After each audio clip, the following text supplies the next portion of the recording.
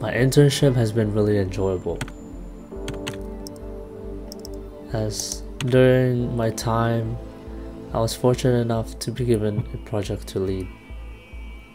The project I took charge of was to create a test design for a microcontroller that one of our engineers has recently built. Through this project, I've learned various of things, from learning how to write a design proposal, researching and reading up data sheets of components for the design, to creating my own PCB board through Altium, whereby I created the schematics and layout for the board interface. I'm really thankful that I took this opportunity because I've learned a lot.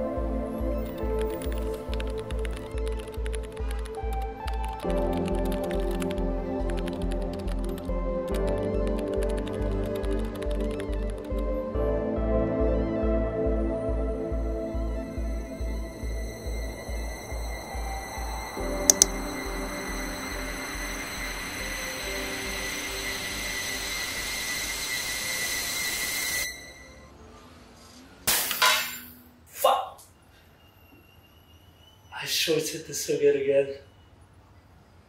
Hey guys, welcome back to the channel, and if you're new here, my name is Thomas. I'm a junior electronics engineer based in the UK, and on this channel we explore the field of engineering and the strategies and tools that will help us make a better engineer. Today I'll be going you through my experience working as a junior electronics engineer and what I've learned so far during my one-year internship. I've gained a tremendous amount of technical skills. One such example is programming. I've always hated coding in general in university is because I never really understood it. Like, I knew all the theoretical concept, but I didn't really know how to apply it. But during my internship, I had to just work with embedded systems, so I just had to learn how to code. And further with my project during the internship, where I had to make a test design using Raspberry Pi and Python and code a structure where I can test the microcontroller, helped me a lot in terms of understanding and using code to automate tests. So yeah, now I have really come to like program, especially programming in Python right now, because that's what I'm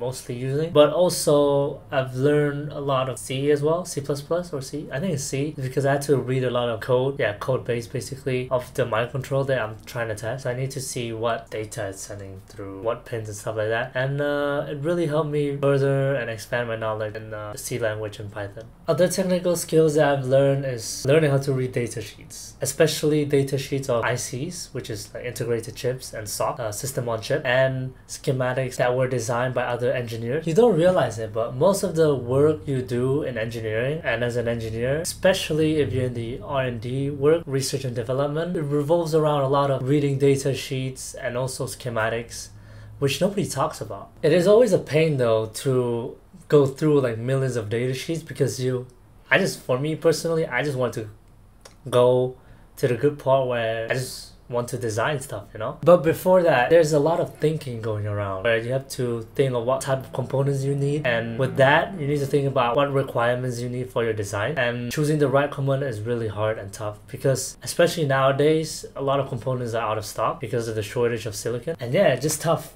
It's probably the toughest part of designing. The biggest technical skills that I've gained though is definitely learning how to design a PCB, especially a multi-layered one, using Altium Designer. The reason why I believe this is the most important skills that I've learned is because this is the part where design comes to life. You're not truly an engineer if you're not creating things that works in real life, because then at that point you would just be a physicist, right? And of course it is one of the most fundamental requirements getting a job in electronics engineering. Throughout my internship, I've had to work around with a lot of microcontrollers and Raspberry Pis because I had to create a test design, and the most simplistic way to do that was to use a Raspberry Pi. As I progressed with my project over time, I just gained a lot of knowledge in embedded system, Linux system, and all the communication protocol like SPI, I2C, UART. Yeah, I think that's pretty much it for all the technical skills that I've gained so far in my internship. But it doesn't just end there, because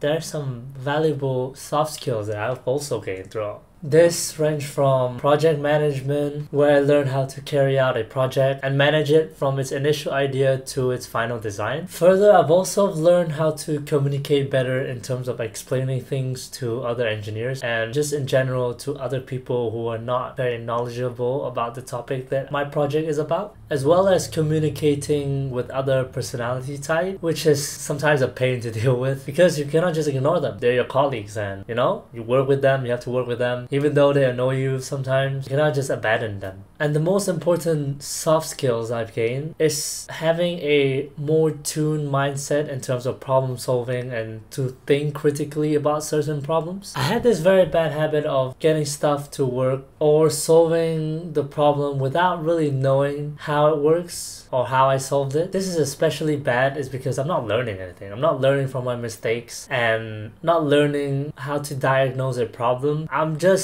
basically learning a procedural steps, like reading step by step on how to do things and get stuff to work, but not really understanding anything.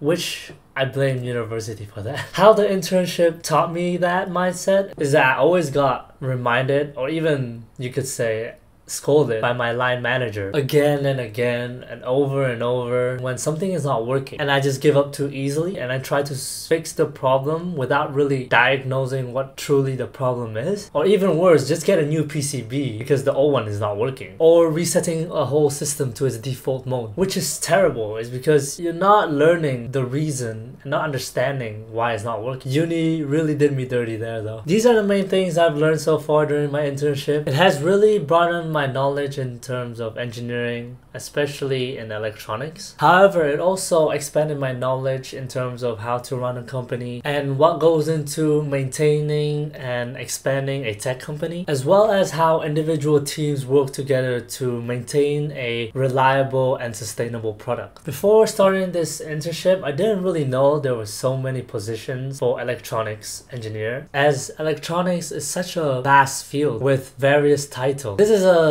whole topic for another video, and all the other titles, they are not under the electronics engineer job listing. But to just give you guys a little bit of an example, like what falls under that is hardware engineering, FPGA engineer, production engineer, RF design engineer, and many more that I still don't know of. What I'm saying here is that I've still so many options to explore, so many different titles and jobs to find out what I truly really like. But so far, my internship has really got me excited in terms of more electronic side of my degree, because I don't really know what electrical engineering jobs looks like. But so far, the internship has really reeled me in to do electronics in the future. Hope you guys enjoyed the video about what I've learned during my internship, and hopefully it gave you a little bit of an insight what you could learn working as an electronics engineer. I feel like the reason why I could learn so much is because I'm working for a scale-up / startup company. If you're still curious what other benefits comes with working at a scale-up company, you could watch this video. Thanks for watching